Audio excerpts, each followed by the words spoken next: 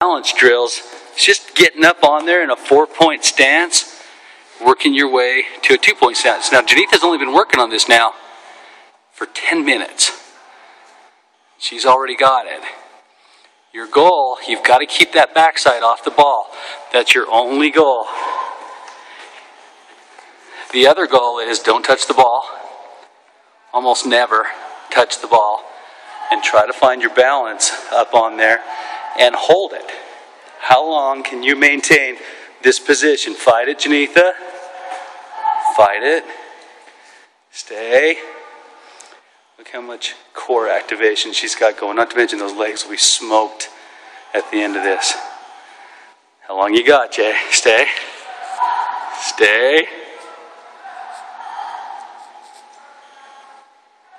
This is like your longest one ever. Stay up there. Now a little higher, a little higher.